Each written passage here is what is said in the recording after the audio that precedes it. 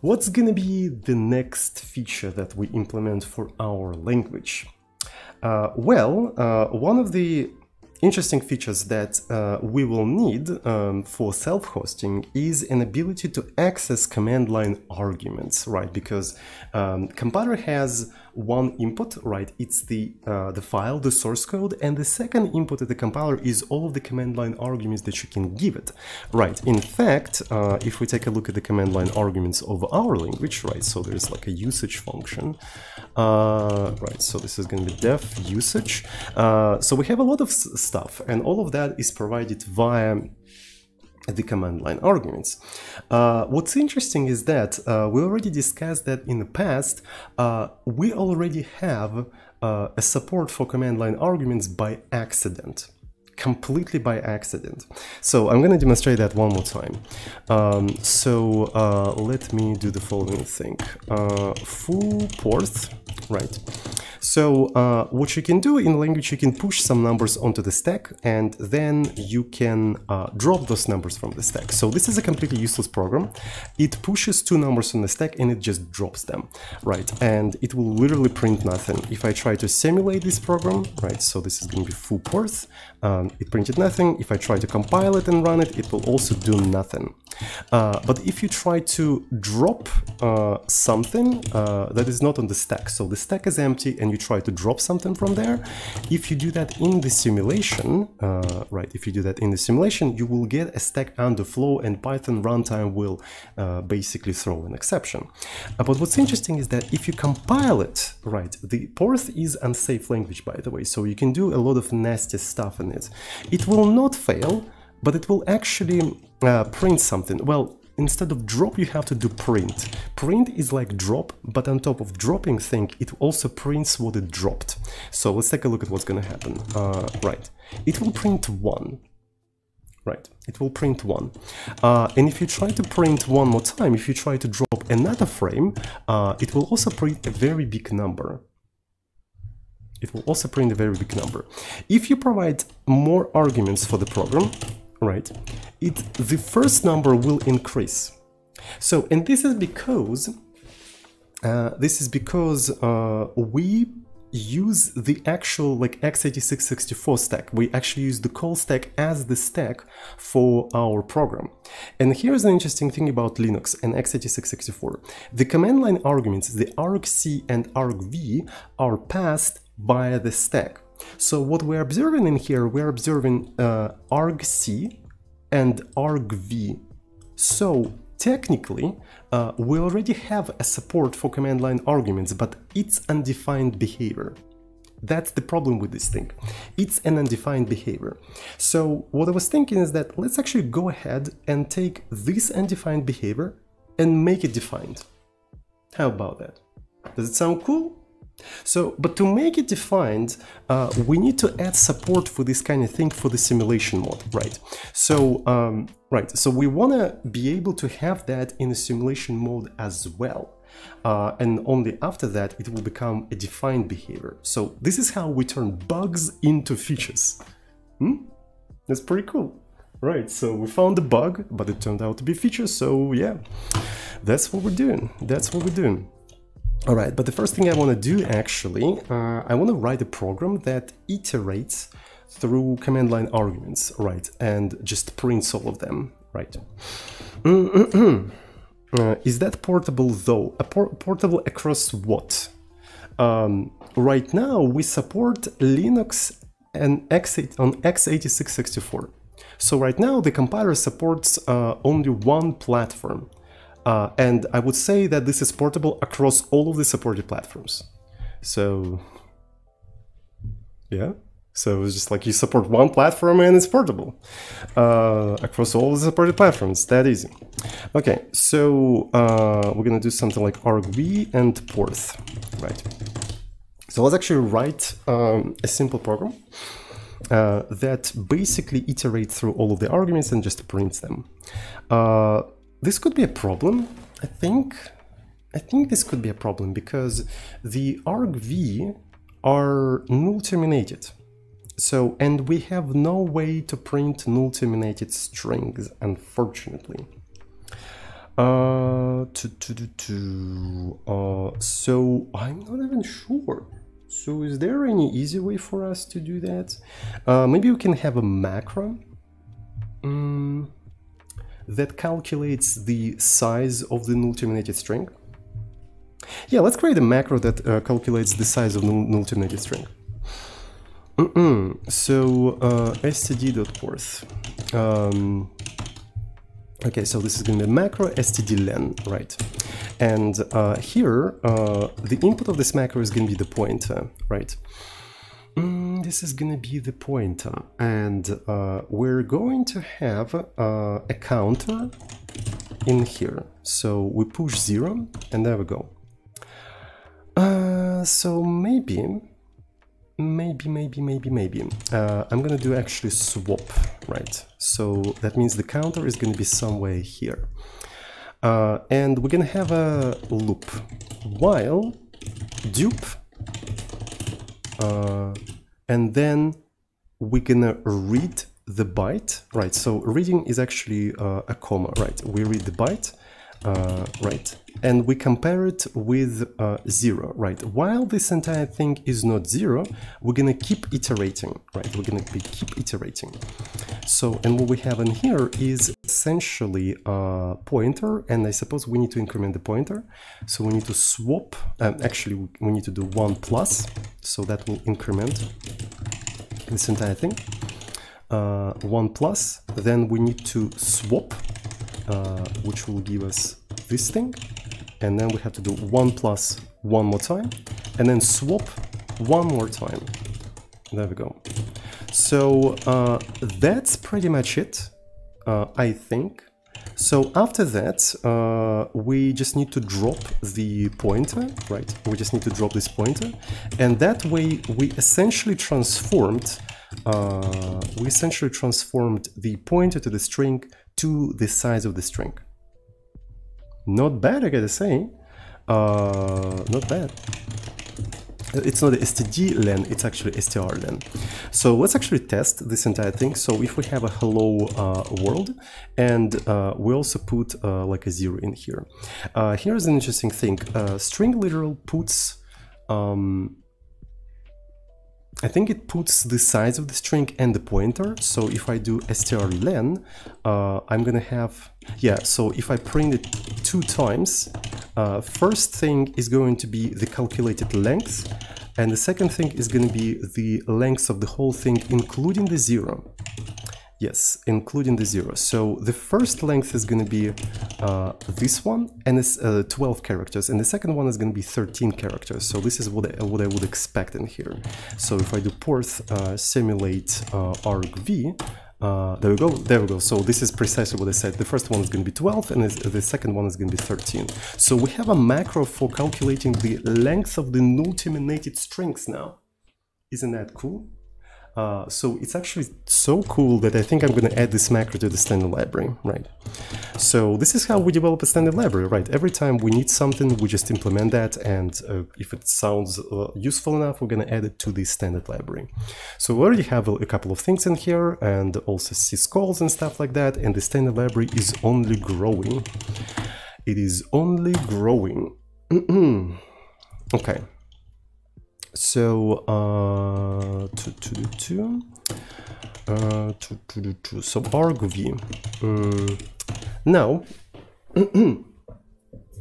so the first thing on the stack is argv, right? So we know that for a fact.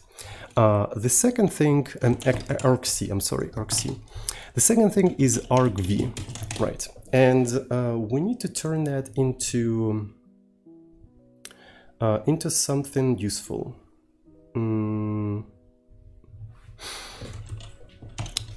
So did we F? I didn't see any FH, to be fair. Everything seems to be okay. Okay, so let's do the following thing. Duplicate, like while dupe greater than 0, right? While argc is greater than 0, we're gonna do this thing. And how are we gonna be doing all of that? Well, I think we need to swap this entire thing right?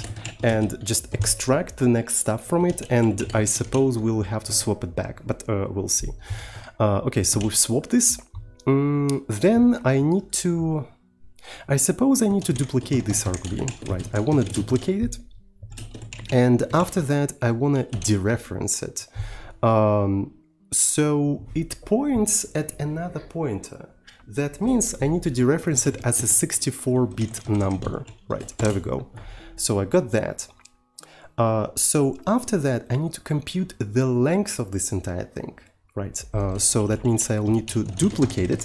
Right, I need to duplicate it and do strlen, and that will give me this thing. So, and I want to feed this entire stuff into comma 64. Yeah, comma 64 was actually recently introduced by, I forgot their nickname, just a second. So people are actively contributing to the compiler. Intrinsics for load and store 64. So they were implemented by ZRTHXN. I hope I pronounce their nickname correctly. So yeah. So we implemented those things as essentially as macros, and now they are intrinsics, the internal intrinsics, so they should work correctly. Okay, so we have strlen. After that, I want to swap this entire thing, right? And this stuff already becomes feedable into write syscall, right? So now I can do something std out and write, and it will basically put it, you know, print it in the standard output. So unfortunately, it doesn't print the new line, so we'll have to print the new line ourselves, right? So we'll have to do something like that. So after that, I need to increment this counter, right? So we'll probably have to do something like this. So 1 plus, so that increments this thing. 1 plus only makes sense for the C, where we have a proper pointer arithmetics. My brain still thinks in C, right? In C, if you do +1, it will increment it by 8 bytes, right? But in here, you have to increment it by, like, directly by 8 bytes. Now, after that, I'm going to swap this entire thing. Right, I'm going to swap this entire thing, and I'll have to decrement the amount of arguments by 1. And there we go. We finished a single iteration of the loop. Oh, Camel subscribed with tier 1. Thank you so much for tier 1 subscription. Your first subscription, by the way, and welcome to our epic, not a Camel Club, but Porth Club. So we have our own programming language. All right, so this program theoretically should basically print all of the command line arguments, right? That's what it should do. It should print all of the command line arguments, and also separate them with new lines. Alrighty, so let's see if it's even compilable. So I'm gonna just try to compile it, and everything's compiling, and let's just go ahead and run it, and it's segfaulted. Isn't that cool? Isn't that epic? I think it's pretty cool. I really like that. So if I provide additional arguments, it it doesn't work at all. It doesn't work at all. Okay, so people in the chat already noticed. So the problem here is that I didn't provide like a std out to the right. So this could be prevented by like a very simple static checking. And a static checking would be if you consumed all of the arguments and you didn't underflow or overflow. All of that could be checked at compile time, because the amount of inputs and outputs of all of these things are known at compile time. If we had such check, I think it would have coded. But we're gonna implement that after we finish the command line arguments. Okay, so let's recompile the entire thing, and and it's still false. God fucking damn it. All right, so let's actually try to understand what the hell is going on. So arg c argv, right? So this is what we have. I want to just go through this entire thing one more time. So I swap this stuff, right? I swap this stuff, I duplicate argv, duplicate argv, and then I read 8 bytes by argv. Effectively, I'm dereferencing it, right? So I'm just dereferencing this entire thing. After that, I'm duplicating it, right? I'm duplicating it, and then I'm doing strlen, right? So this is strlen. So after that, I just need to swap this entire stuff, right? Swap this entire stuff, and I should just do std out right, because it has the count and this entire thing, right? So that should be fine, and then we print the new line. Then we increment this thing by 8, right? So we increment this thing by 8. Then we swap it, right? Then we swap it, and then we decrement argc by 1. To argc by 1. So this is rather strange. It's rather strange.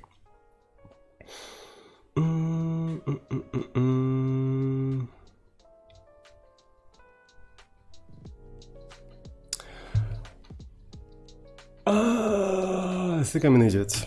I keep forgetting that write returns the code, right? Again, all of that could have been caught by simple static checking, right? That we dropped and checked all of the oh my god. Okay, so that should work now. Okay, so now if I try to do that, still sig false. God damn it.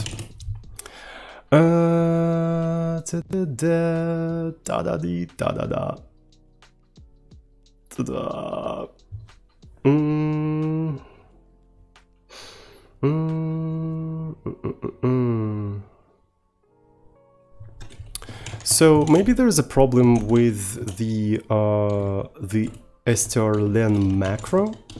Don't think so. I think it's fine. Does it at least simulate? No, that's the point. That's kind of the point. It does not simulate. Maybe there is a problem with the i6, like 64 thing.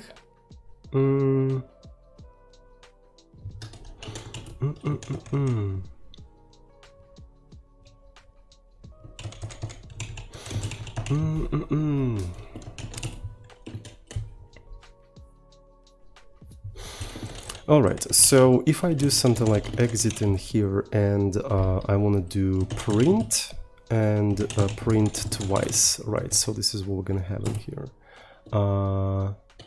And also I want to just basically print this entire thing. So the first thing at the top is argc and then the argv. Okay, so then if I drop this entire stuff, right, and then I do u64 and I'm gonna print this thing. This, does it look like a pointer? Let's actually take a look. Is that a correct pointer if I do a hex? So maybe it is a more or less correct pointer. Okay, so and after that if I do this, right, alright, it exited abnormally. I should have not printed it. Okay, so I should have printed it in here. Okay, and alright, it couldn't print from there. So we, like, this thing did not dereference it properly. Is that a bug within this instruction? So that's the question. Is that a bug within this instruction? Okay, let's actually find out. Maybe it is a bug within this instruction. Who contributed this instruction? So it's an intrinsic load 64, right? Load 64, and let's take a look at this thing. So we pop the address. Okay, we pop the address. Then we clean this up, and then we read this entire thing from this address into RBX. And that should be fine. So I don't see any problems in here. It's actually correct. So yeah, totally fine. Totally fine, no problem at all. But yeah, this is a huge problem, right? Because I dereferenced it once and I cannot dereference it the second time. Right, I need to dereference it the second time. So it exited abnormally. So it's probably segfaulted, right? It's straight up segfaulted. I remember seeing 32-bit flag.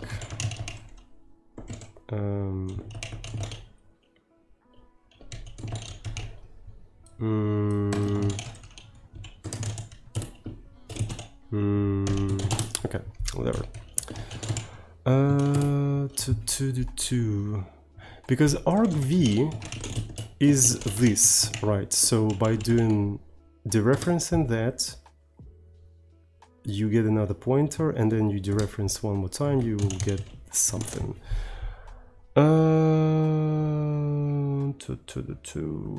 To be fair, I don't really know. So maybe I wanna.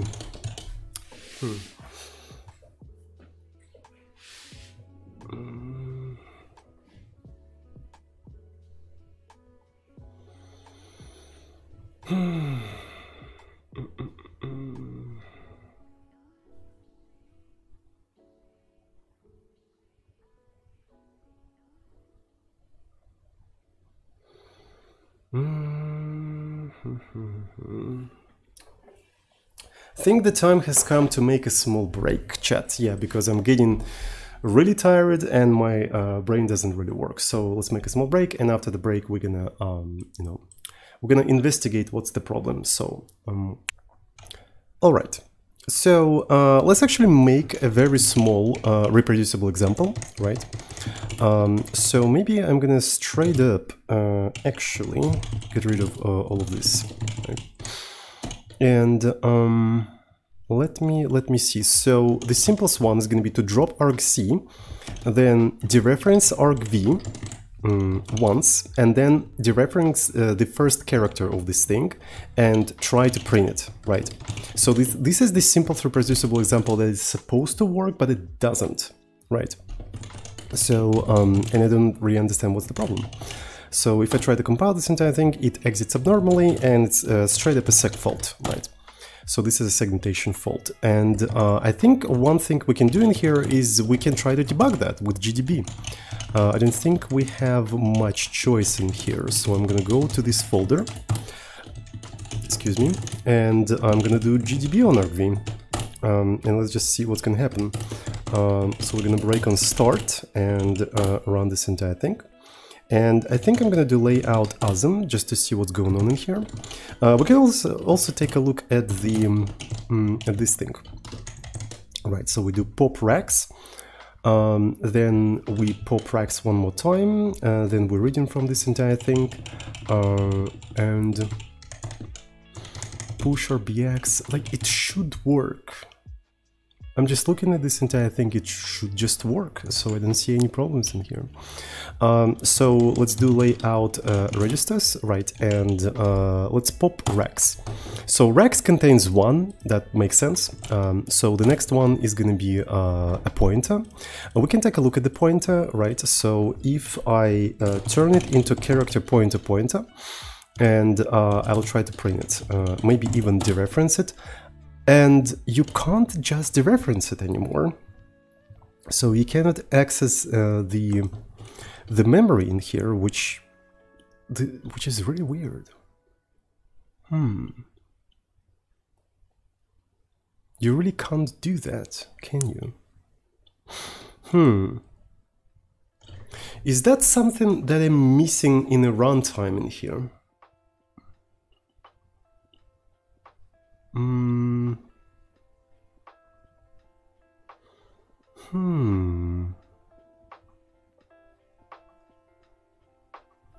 So if I do something like this, wait. So if I just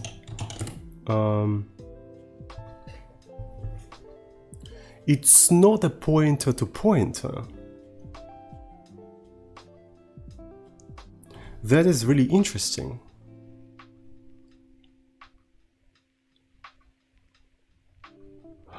So it's not the same as in C. I was actually confused. So that means they are just located on the stack as the point. Oh my god, that makes even more sense now. I see what's going on in here. So I see the reason why it is a pointer to pointer in C, because, all right, so I think, all right, at least I learned something. Right, at least I learned something. Which actually makes this entire thing even simpler to implement, if I understand it correctly. So on a stack, right, on a stack, we have argc, then we have arg v0, which is the pointer to some string, then arg v1 Zulu, and so on and so forth. And in C, it is pointer to pointer because it just points at this array in the stack. That's why argv is a pointer to pointer. That makes sense, but for some reason I thought that this pointer to pointer is located somewhere here. Oh my god. All right, I guess at least I learned something. At least I learned something. I'm not really that much of a low-level guy, so yeah, sometimes I just don't know things like this. Right, so essentially, I can do this right away. Right, I can do this right away. So that means if I drop the argc, then I do strlen. Actually, I can duplicate this thing, then do strlen, then swap it, then do stdout write. I should be able to write the first string, the program, the actual program. So let's go ahead and do that. And there we go. So here's the actual program. So yeah, that makes it even easier to implement. All right, so this entire shit actually overcomplicates this stuff. Okay, so let's go back to a drawing board.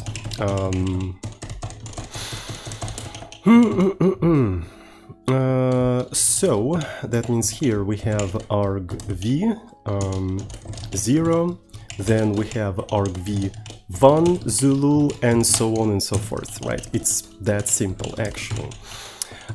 So, and this one is interesting. Okay, so by doing swap, right, by doing swap, I have something like this. Then I duplicate this thing, right, then I duplicate it, and I don't need to dereference anything. I don't need to dereference, I just need to do strlen. So this is going to be strlen. Then I swap everything back, right, like so. And then I do stdout write and drop, and that actually works absolutely beautifully. That works absolutely beautifully, and I don't have to do this thing, I don't have to do this thing. The only thing I have to do, I just have to subtract this. Oh my god, this is actually beautiful. That makes it so much fucking simpler. That makes it so much fucking simpler. Okay, thank you so much. Linux developers, I don't know who actually did that. So, and if we provide full bar buzz, there we go. So here are all of the arguments that were provided in here. So that's pretty cool. So the only reason why I couldn't do that is because I misunderstood what's on the stack, right? So it's actually super simple. I like that.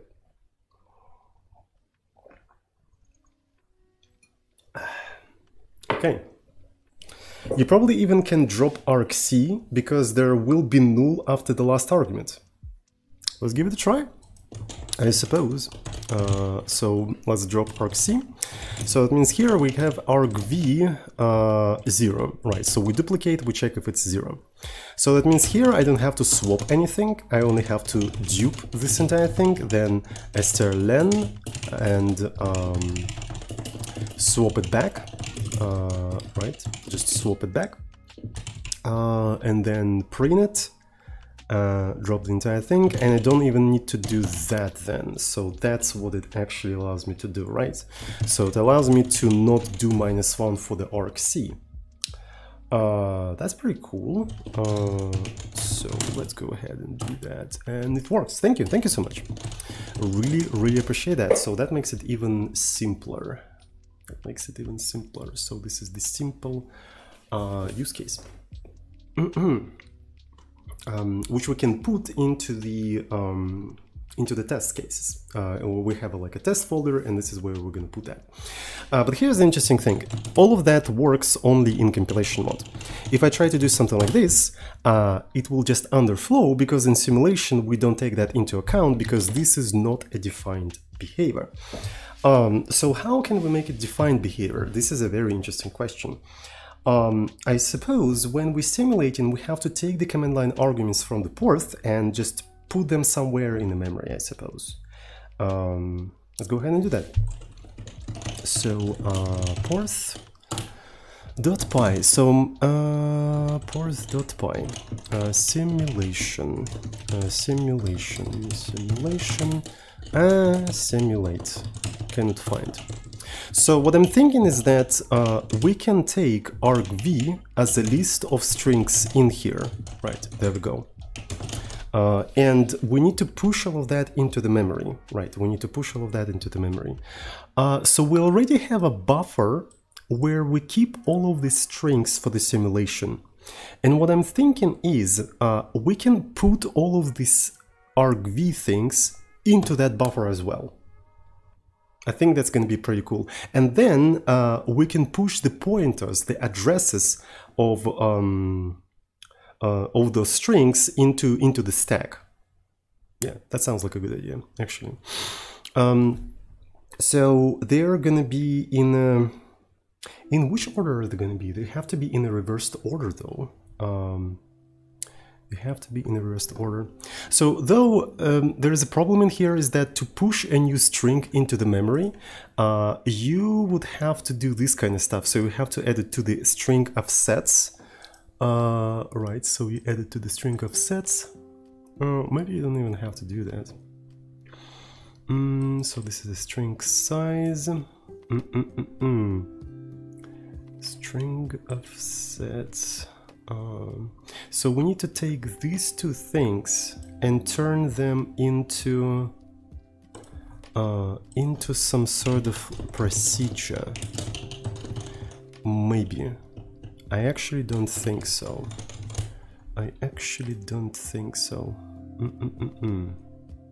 Alright, let's give it a try. So what I need to do, I need to iterate through the arguments in argv. Right. So, but we have to probably do that in a reversed order, right? So we have to do that in a reversed. So when we push them on the stack, they are reversed. Oh boy. So let's take this thing. So this is how we add this thing to a memory. So string size and n, if I remember correctly, is the length of the string. So this is going to be the length of n. Oh, and this one is interesting because here it means that we also need to null terminate all of that. We also have to null terminate all of that. So let's give it a try. So this is going to be mem str size plus n is going to be equal to 0, right? So we equal to 0, but str size is going to be +1 to take into account the null terminator. And also that means that on the stack we have to append 0 as the pointer of that thing. So, and then we also need to append the str size as the pointer of the current string. And after that we have to append the amount of arguments in here. There we go. So I think this is how we prepare everything. So we iterate through the arguments, we push them into the string buffer, and then we just populate all of the necessary information on the stack. We also need to check that after all of that we didn't overflow the string capacity, the string buffer capacity. So, alright, that looks like a code that would work, and let's try to simulate this entire thing. And it didn't work because we don't pass argv anywhere in here, you see, so that's kind of the problem. So let's do mypy on the Porth. mypy. Okay, so this thing has to be argv, actually arg. then value, it should be arg. Anything else? Incompatible types. So you have to, I suppose, decode this stuff, right? Yeah. So the value has to be encoded as UTF-8. So let's keep it as a value, right? So and the value is going to be arg encode as UTF-8, right? So that's what we're going to have in here. And it's going to be the length in bytes, right? It's going to be length in bytes. Anything else? MyPy is actually super useful. So maybe we can just set 0, right? I think that's what we need to do here. Anything else missing? Okay, that's cool. So when we do the compilation, we pass the arguments when we try to run this entire thing. So we just use argv, and I suppose that's precisely what we can do in here, right? So we just put the rest of the arguments, and yep, so it compiles, and if I try to simulate, it kind of worked. But it didn't print all of the... Oh, I know why. I freaking know why. Well, I don't really know why. It's kind of strange. Bar buzz.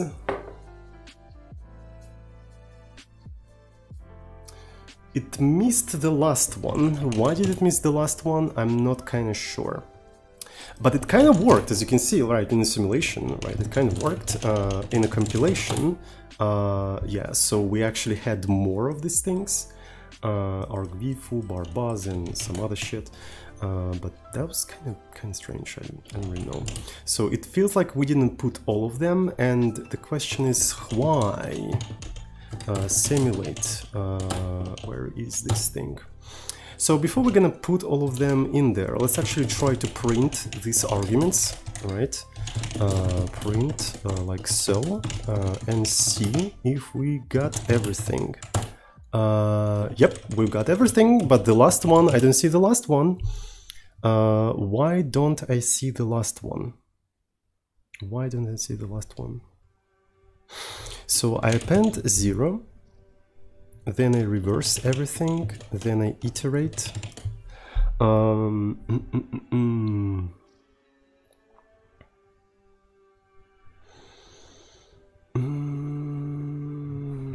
append str size. Here is the stack.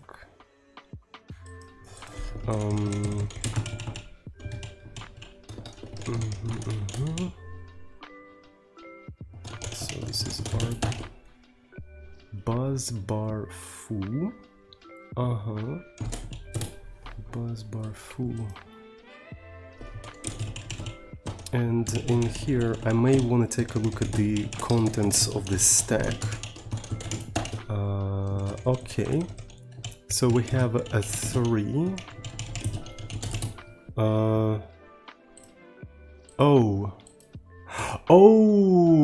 Oh shit! Oh shit! In a simulation, null pointer is a valid address in the memory. Here is the problem. Yes, because our memory is just a byte array, and the pointer there actually starts from 0. So yeah, a null 0 is a valid address in here, and one of the strings is actually have address 0. Fuck. Shit.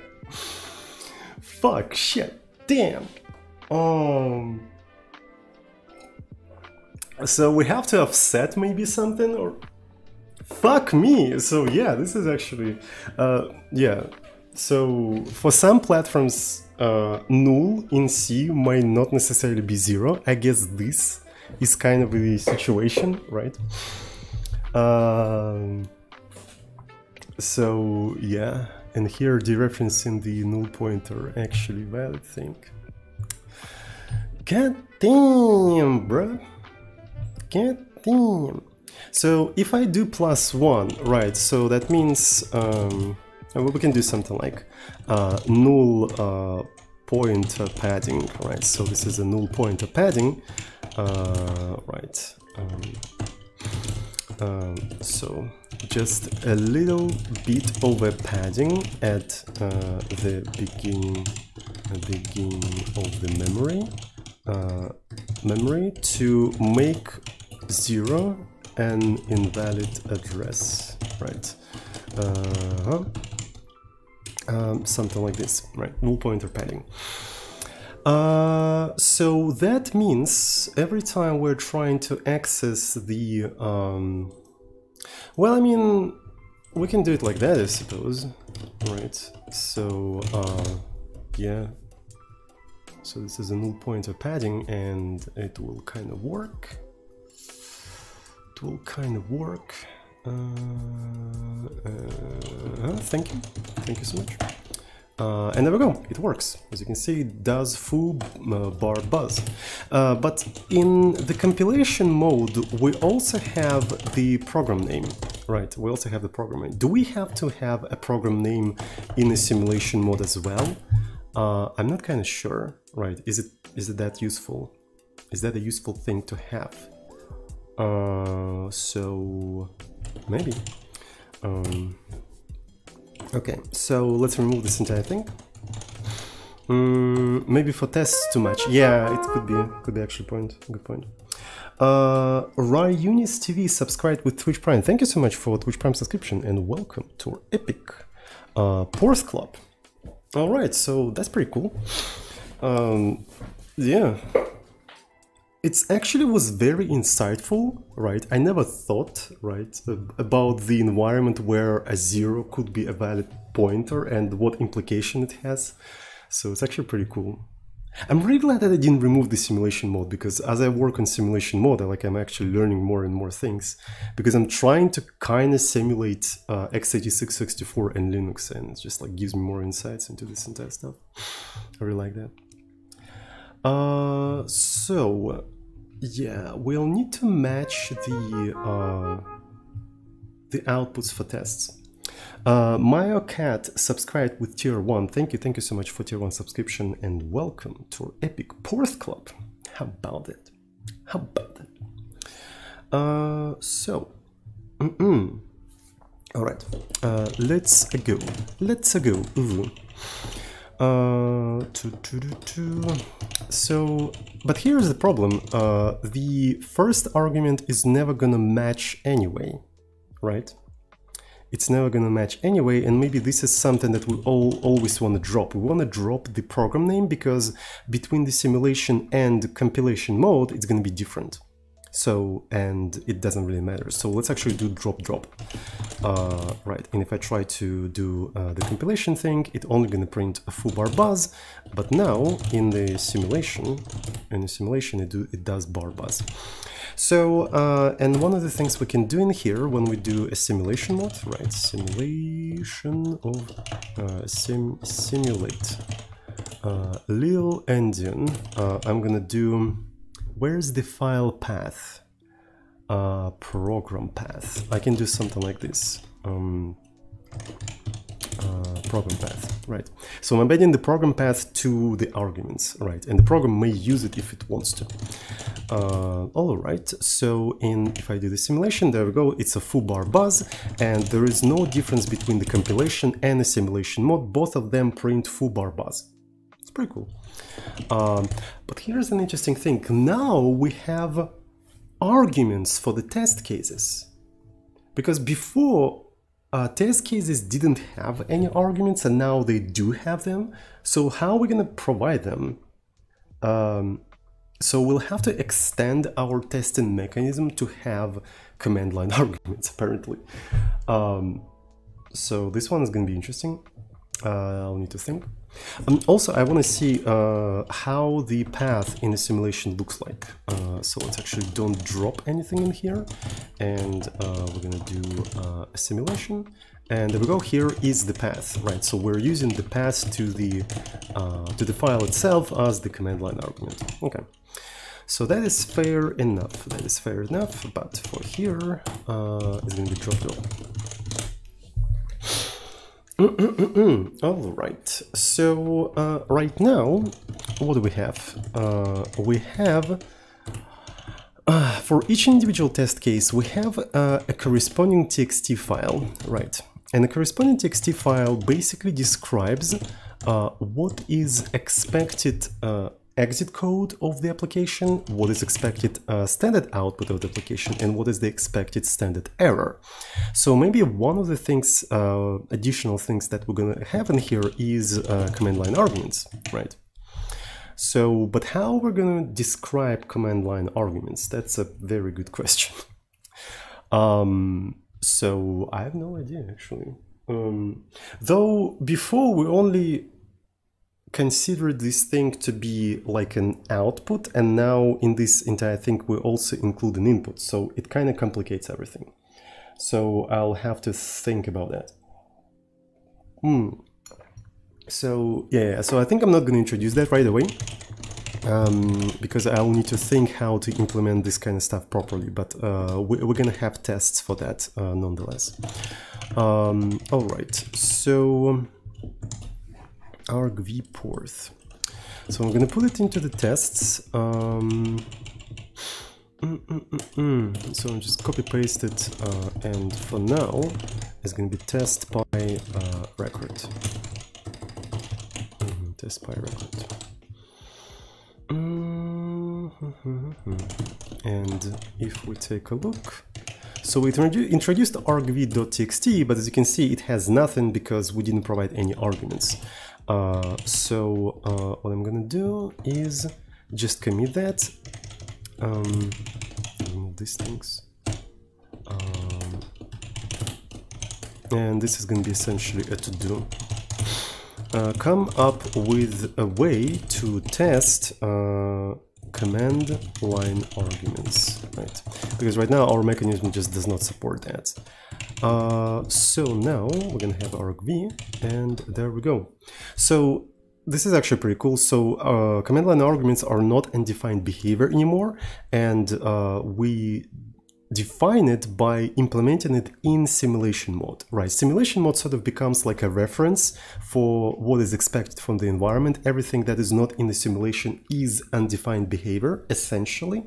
Well, that basically means like a lot of syscalls are undefined behavior because we don't support a lot of syscalls in the simulation mode, which is kind of like a different discussion completely, but yeah, it's kind of just something to think about.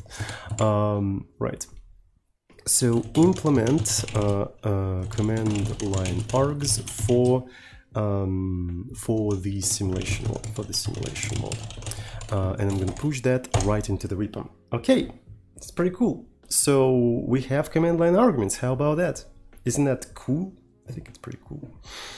So I already streaming for like 2 hours, so I think I'm gonna wrap up. Does anyone have any questions before I go? Technically it's defined behavior, the program just crashes. I guess, yeah, so crash is pretty well defined.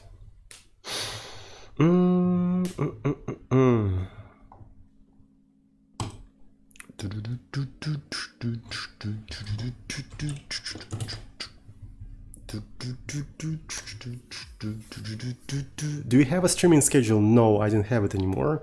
I found it very overwhelming to follow any streaming schedule to the point that I burned myself really, really badly. So I don't have a streaming schedule, I'm sorry. What's next for Porth? So next I want to implement a simple static checking for input and output arguments of the operations, right? So essentially just a simple check. If an operation takes 2 arguments and produces 1, I want to just sort of meta simulate everything at compile time and make sure that stack doesn't underflow or overflow. Well, it's probably not going to overflow, but at least doesn't underflow, and all the arguments are consumed properly. So because that will catch a lot of errors that I do on a, on a daily basis when I program in this language. So I want to have a very simple static checking of input parameters. And then we may want to start working on self-hosting, because we have everything to do self-hosting.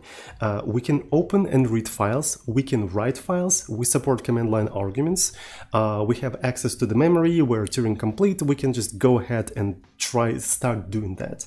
We're not going to make it self-hosted in a single stream, but at least we're going to start that. Maybe we're going to implement a small subset of Porth in Porth that supports like addition and subtraction or something like that, right? So we're going to start with a very small subset of Porth in Porth, and then we're going to expand that subset until it fits perfectly, until it's full set. And as soon as it's a full set, we're going to, you know, dump Python completely, and it's going to be purely Porth, you know, code base. Will the static checking require something like struct? I don't think so, because I'm not going to introduce a proper type system. I'm just going to check that, you know, the final size of the stack is empty, right? So that's what I'm going to check. So basically everything is consumed, nothing underflows, and yeah, something very, very simple, just to catch basic errors.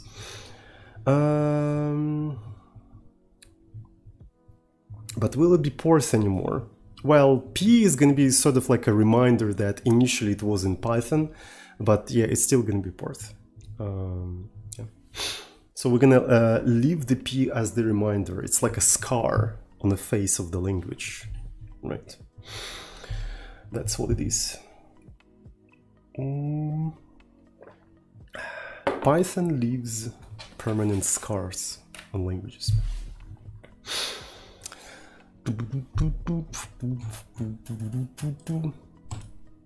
Now we have command line arguments officially, almost. No, now we have it officially. And let's delete this branch. There we go.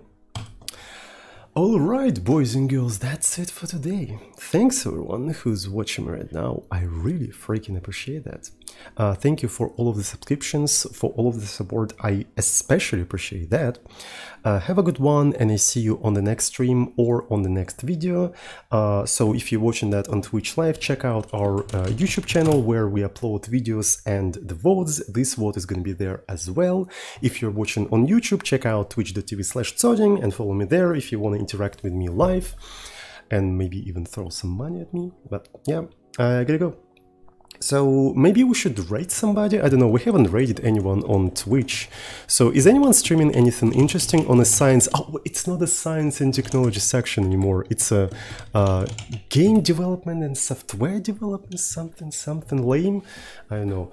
I personally like science and technology because it sounded like I'm doing something cool. Now I'm just doing lame software development and game development. Nothing particularly interesting. So yeah, what do we have? One Lives Left is actually streaming, so let's rate him, I suppose. He's a game developer as far as I know, and he's using Jai, by the way, right? So he's using Jai. So let me just see how to spell his nickname. Twitch is extremely slow. Holy fucking shit! I'm gonna pause the you know, the player. So One Lives Left. Okay, so let's do a raid. One Lives Left. Right? Did I spell it correctly? All right. It looks like I spelled it correctly. So where is the thingy majingy? Okay, get ready for the raid, boys and girls. Get ready for the raid, and I see you all. And next time, love you all.